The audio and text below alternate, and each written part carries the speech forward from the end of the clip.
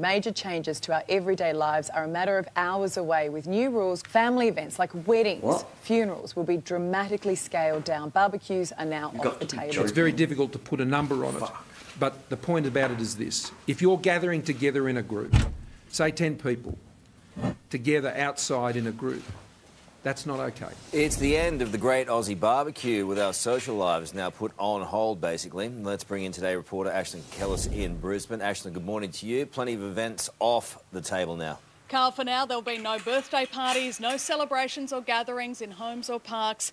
As you said, we can't even have a simple barbecue with our mates in the backyard. Our social lives are changing in every way imaginable. It's going to be such a lonely time for so many people. Carl, it seems more important than ever to check in with friends and family members. But for now, it will have to be via a message or a phone call, not in person. I've got a very simple message today. Stay at home. This is critically important. We cannot have people out socialising, gathering as if this wasn't happening. The restrictions that have been put in place have been very challenging, and particularly as Easter provides an opportunity for families usually to come together. The extension of the state of emergency continued for a further 4 weeks. But Victoria is refusing to relax the rules. Catching up with mates in the park and getting out on the water for a barbecue. In other parts of Australia, normality appears to be making a return. Victoria has done things differently to other jurisdictions. Victoria is still the toughest when it comes to stay-at-home restrictions,